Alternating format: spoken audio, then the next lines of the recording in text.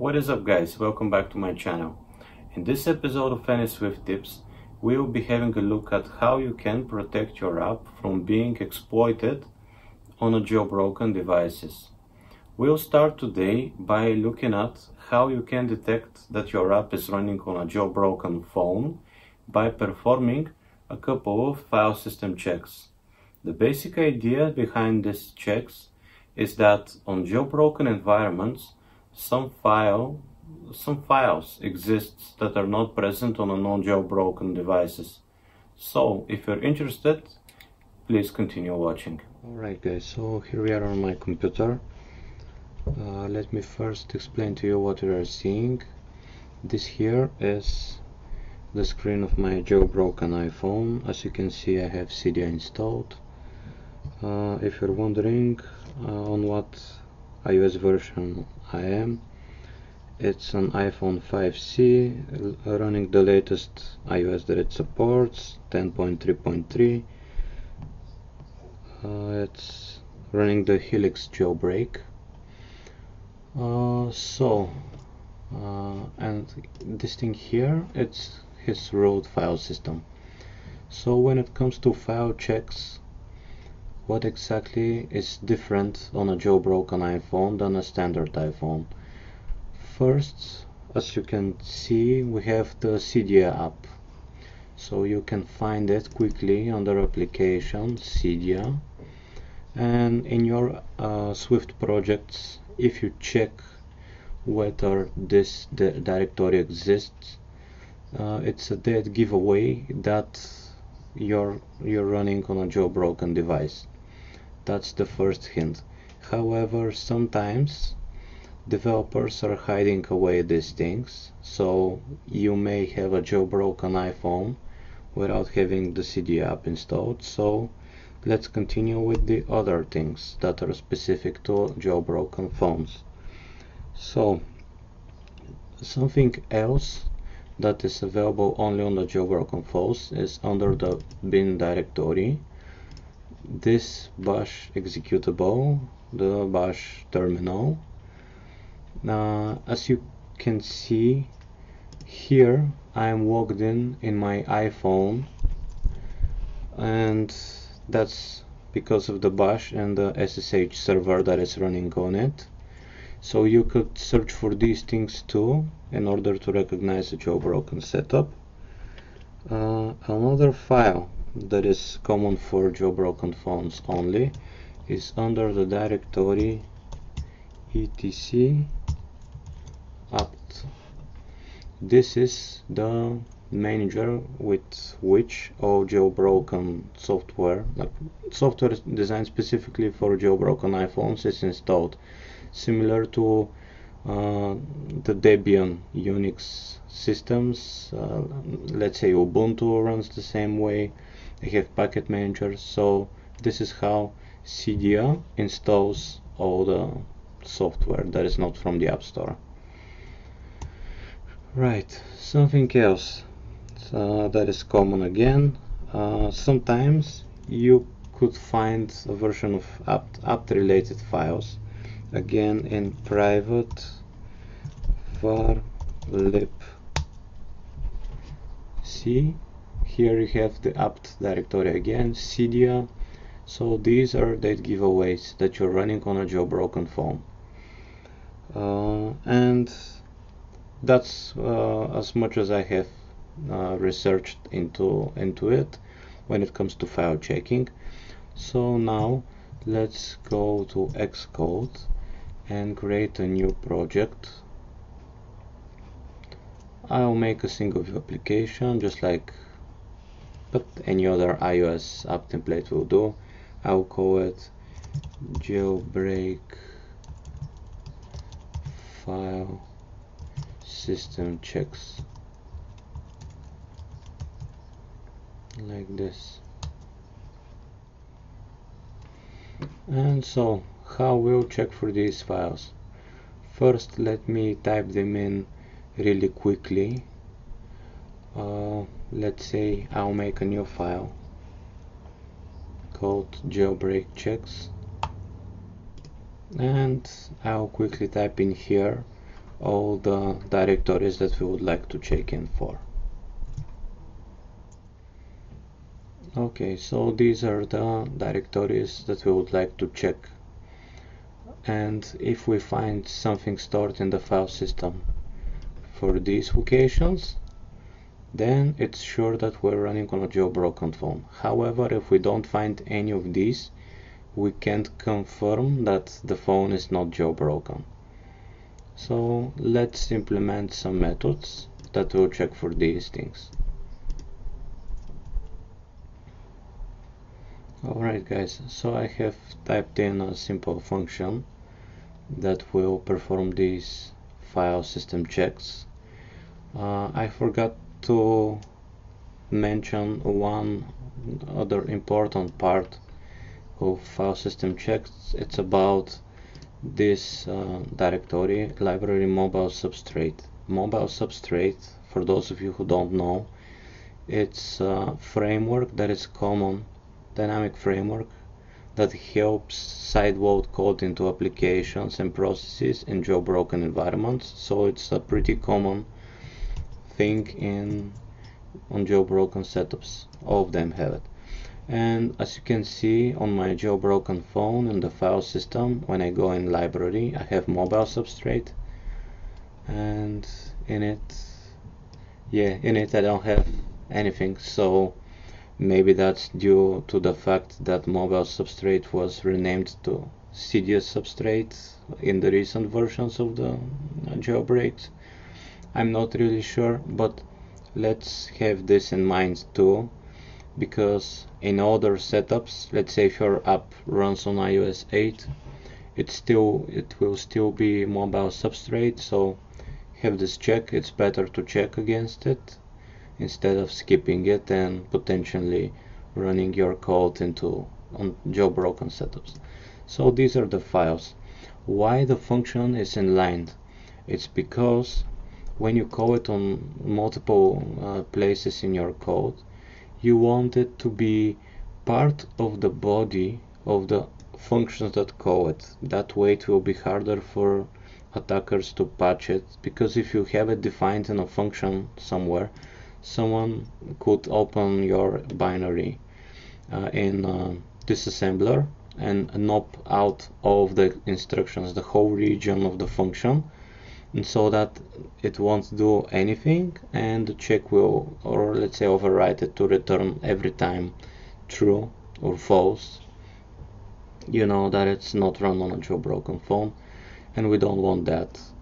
So yeah, let's run this on our phone now and see what will happen. I'll first run it on a jailbroken phone, and let's observe what will happen.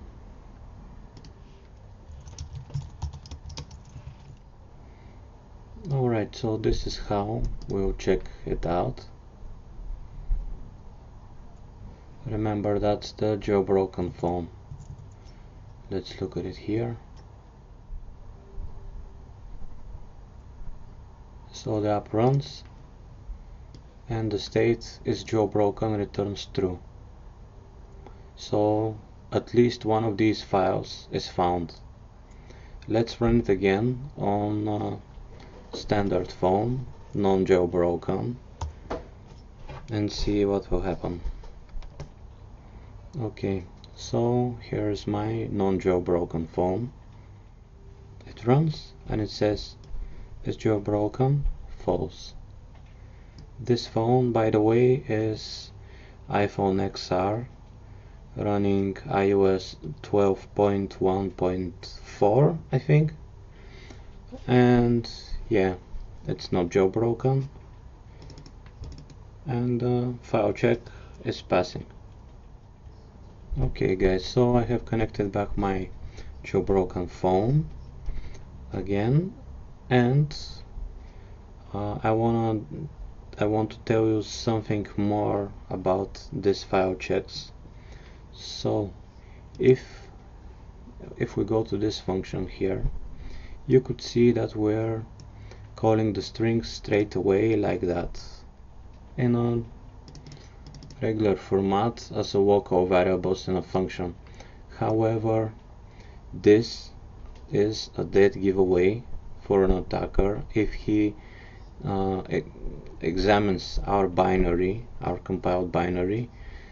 If he sees these things, he will know for sure that we are checking for jailbroken environments, and he could easily find where we're using this and patch out our functions.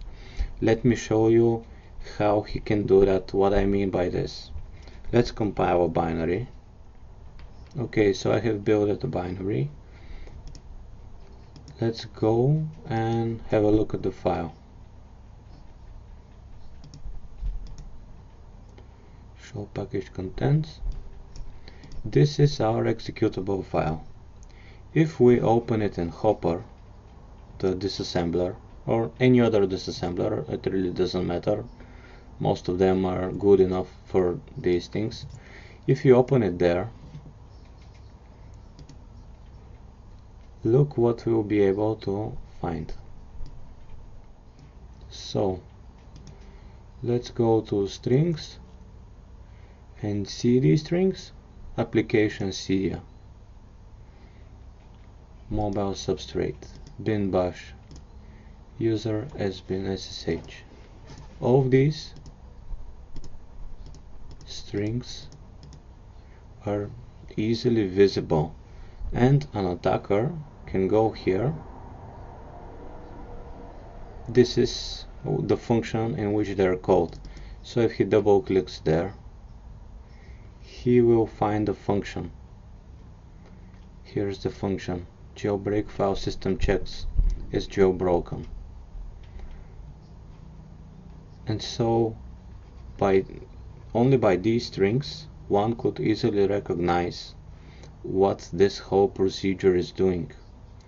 So it starts, it starts from here.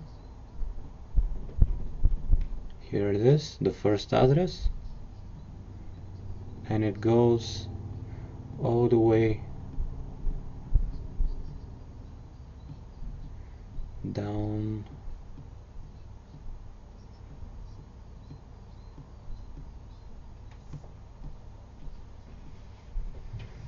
down here, and with this pop the function finishes and goes back to the last address from where it was called. So if someone could just select this region and nop out the whole region, for those of you who don't know, nop is assembly instruction that does nothing, so it just passes without performing any tasks. If this happens, our whole check is gone. He could just return the value true or false, and our check is gone. And that happened again just because we were able to see these things. And now you can say, okay, but didn't you inline the function? Why do you have it defined like this? It's true that I have added this hint for the compiler to inline it. However, these are called compiler optimizations, and all compiler optimizations, Xcode executes them and does builds with optimizations only if they are release builds. And you could switch your builds to be debug or release from here, but the release builds have the compiler optimizations on. The debug builds don't have them on by default. So that's why we have the function. And there's one more thing to it too. Not all functions, and not always, this function will be inlined. It is because sometimes, not sometimes, but always, that's just a hint to the compiler. He doesn't have to conform to it. We're just hinting him and saying, hey, try to inline this function if it's possible. However, there are functions that the compiler really can't inline. For example, functions that are recursive and that they call themselves multiple times. How could a compiler inline such a function? He don't know when it will end. So your computer may run out of memory and still not being able to make everything in a single assembly procedure. That's why we're still seeing these. What can we do about it? How can we hide ourselves better? Well, the first thing that we could do is we could try and obfuscate these strings. We can't just leave out cedia.app in our strings segment in the binary. We can't just leave out this to mobile substrate, bin bash, etc apt. All of these are dead giveaways that we're doing some sort of checks. So what is the easiest way for us to hide these things?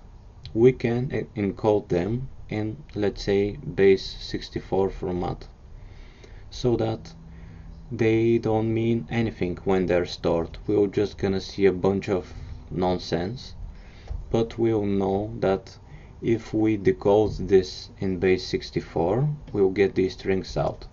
So watch me what I'll do and you'll get the idea now.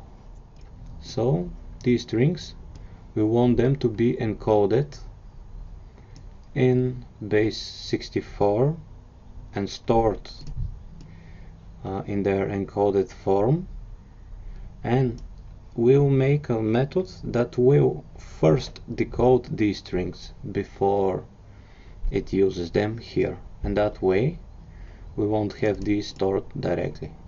Cool, let's do that now. I'll first gonna add a file that will contain the encodings for the strings. Okay, so here are our methods for working with base 64 strings. So if I have, let's say, I could say to base 64 and I could store it, but let me do something else here. So let's put a breakpoint here and run the program. Okay, so now we could convert these strings to base 64, to their base 64 version, like this.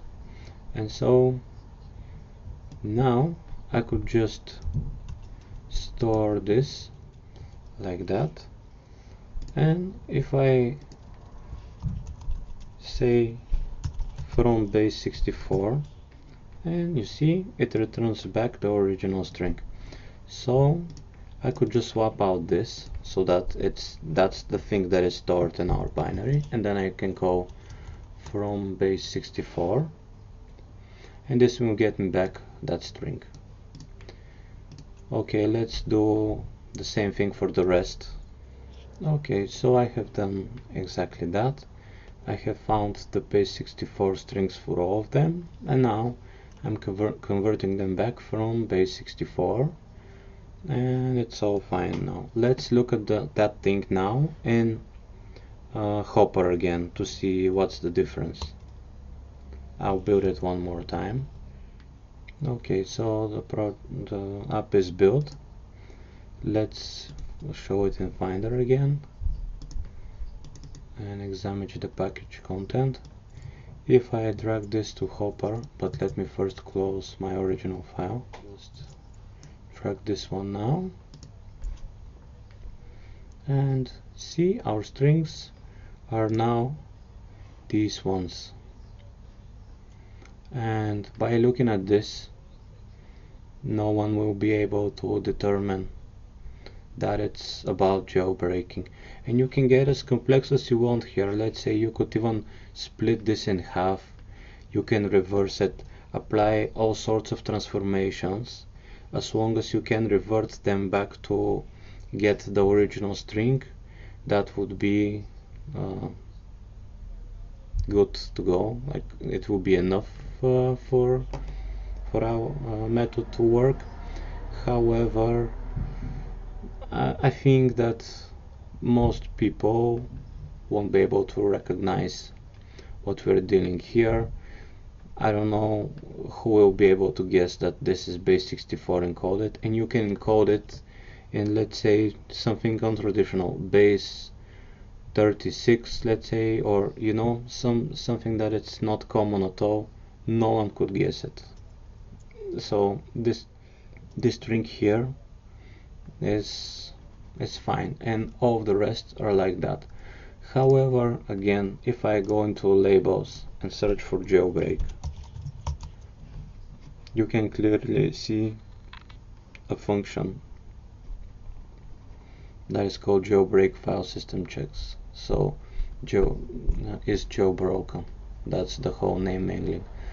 And yeah, you can see here that we have the strings, and from then you could start guessing, oh, so maybe, you know, he's doing these checks and stuff. So yeah, we have to be careful about that. And our next step now is to hide these things too. And if you see base 64 somewhere, again, like being called from the jailbroke setup with this parameter string, you could again guess what is happening. So in addition to these complications here, you should also rename the functions names to be something that doesn't have any meaning, or it's like completely different, has nothing to do with the process that it does. So if you were to rename these, let's say, instead of being from base 64 to be something like that, then this it's called code obfuscation, and by doing this you're making it harder again for attackers. No one will be able to spot it that quickly. But if you also name mangle this thing like that, let's say, then you won't be able to find strings about jailbreaking in your assembly, and this will make the lives of the attackers really hard. So always obfuscate these functions and write nice comments about them, so that the users of these functions will know exactly what they do, because these names are horrible. I mean, even when you have the code, even if you're using it, it's not comfortable. I mean, everyone will look at it and will be like, who did this? Like, that's insanity. But there's a reason to it. There's a reason, because otherwise it's clearly visible here, and someone could just come and patch the instructions, save the binary, sign it somehow. I won't tell you how you can, but you can resign binaries again, and you can execute it on the iOS device. So that's not cool.